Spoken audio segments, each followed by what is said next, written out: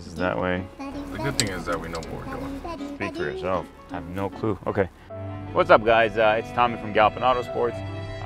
Start all over. Give me a little bit more energy here. Okay. A little monotone. What's up, guys? It's Tommy from Galpin Autosports. Got it. What's going on, everyone? It's Tommy from Galpin Autosports, and as you can see, we're in a car today. So we're driving down to our storage lot where we keep all of our brand new vehicles, and we're going to pick a very special Bronco that we're going to be doing some work to.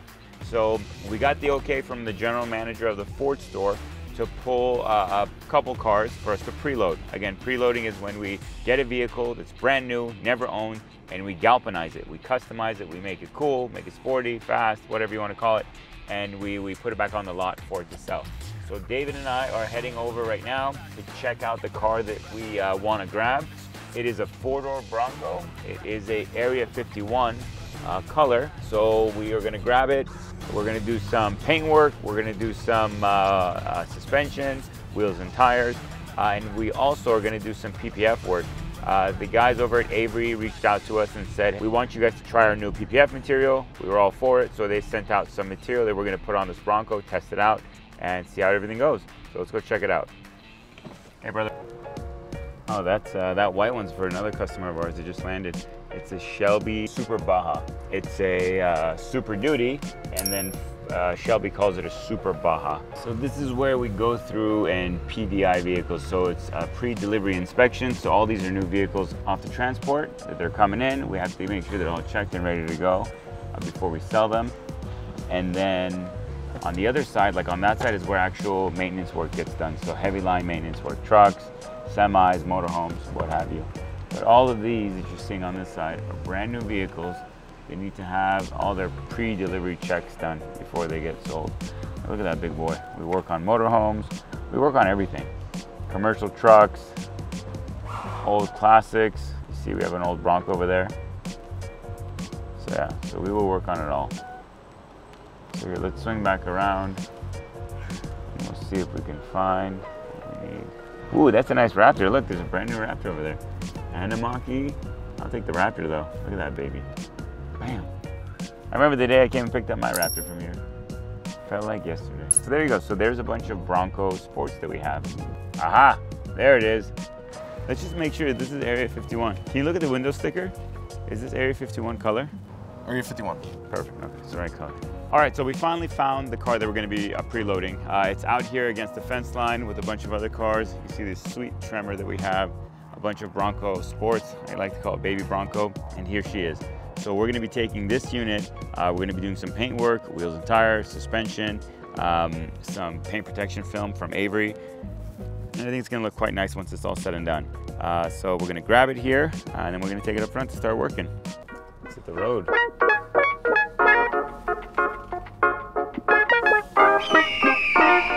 Again, cool stuff like you have your auxiliary switches. So this truck is going to have rear locker, and it has the trail turn assist, which locks the inner inside rear wheel, whichever that is, in relation to the turn you're taking, left or right, and it allows you to make a really, really tight turn. And here, there's a cool another option. So you can wash out the bottom of the truck. All you got to do is open up this. Bam! There's the ground. Aren't you going to say hello? Mind blown. And here we are, back at Galpin. Look at those beauties. We have an SVC mid-travel truck. We have Tim's truck. Look at this Back to the Future CTS we have. Oh, what happened? Okay. So Justin over here, don't mind the pizza boxes. We had a pizza party today and we didn't invite David. But Justin over there, what he's doing is we're doing Super Duties, especially of that era, even the new ones, have a separate shock, coil and shock. So the spring or coil, as we call it, is separate from where the shock goes. This customer upgraded to a set of badass King coilovers. So again, the coilovers, the difference is you have the coil, spring, and the shock all in one, and it's adjustable. So we gotta mount these up on, so this is where the reservoirs, these bad boys, this will allow these bad boys to get installed. So these get installed on the top hat, at the top portion, like right here, sandwiched between this plate and the vehicle, and then the reservoirs get installed there. And then you have to run the stickers, because the stickers, they give you at least like 5 to 10 horsepower. Or in off-road terms, you're gonna get at least an inch or two more of travel when you run the stickers. So you have those, all the hardware. So Justin is making the necessary modifications in order to get the coilover shock to fit in there. Because before, again, the spring used to sit here before, here, and then the shock was bolted here. So they were two independent pieces. So yeah, this is a 350 Super Duty. It's gonna be quite nice. My truck's actually on the lift as well. You'll see something different. I actually have different wheels on my truck. I threw my 1221 wheels back on because it's pretty much beginning of summer. We're in May already, and off-road season is officially pretty much closed. So unless I go up to Mammoth or somewhere like much cooler up in elevation, we're not gonna go off-roading in the deserts here because you're gonna fry. So yeah, so my 1221s are back on. I busted an exhaust clamp, so Patrick is taking care of that for me. And then from the previous videos, you saw our buddy, my client Troy, he just did his mid-travel kit on his Raptor. So he didn't need his stock axle anymore, but he had this cool serviceable Ford Performance diff cover, as well as this shield that protects the diff from getting damaged. This diff cover, the stock diff cover, is much thinner and closer to the back here. So by this being more concave, if you will, it allows you to contain more fluid in here, prolonging the life of the diff, because your more fluid usually equals cooler fluid temperatures, and the fluid will last longer. So out with the old and with the new.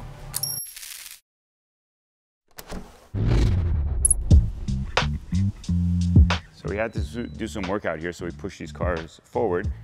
And this is a car that I haven't mentioned much, but this is a Shelby Concept Car.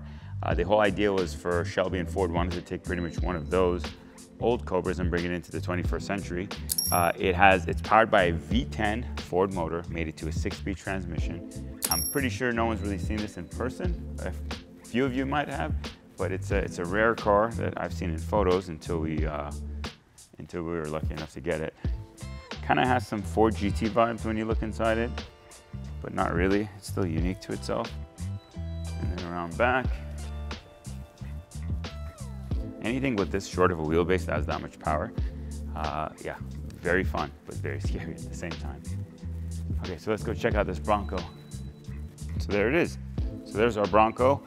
We got it back from paint, so the paint work was all done. We decided to go with a retro color scheme. So we did the off-white on the roof, off-white on the grille. We did the lettering of Bronco to match the vehicle in the Area 51.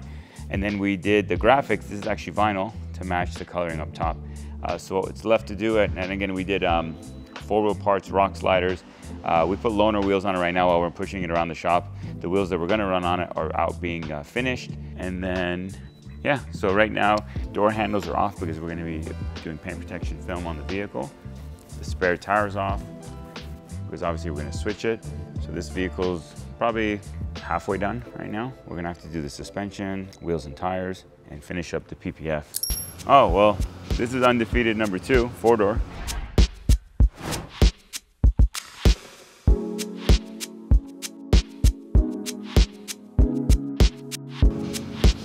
Sorry, I know you guys are kind of jumping in the middle of it, but this is undefeated build number, actually 4 technically right now.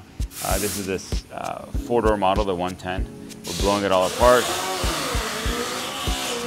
Those are all the pieces for it. So this is how we're gonna have a custom color as well. And then once the painting's done, we're gonna go do interior. And then on our G-Wagon project, so that's the floor panel.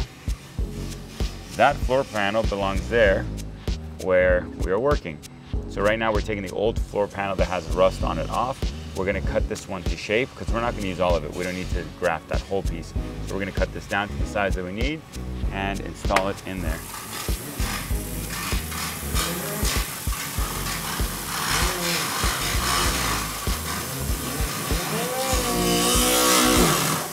And that's our version.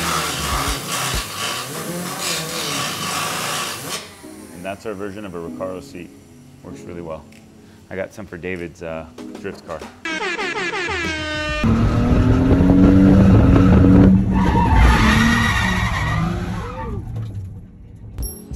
Okay, so truck that you've seen a lot of is Pavo's.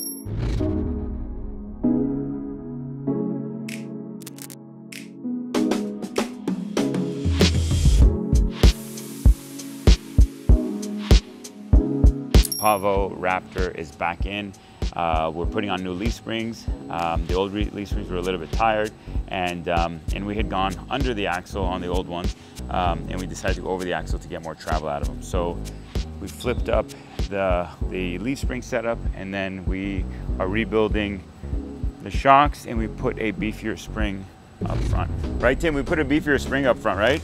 Yeah, ride height was a little low, so we're increasing the spring rate and put a little bit of a longer spring up front. Okay, so there you go. Ride height was low. We addressed it by doing a longer spring up front with a different spring rate, and then we switched up the configuration of how the leaf springs were set up in the rear. Look at this monster. 4 O's. Jesus. This thing's badass.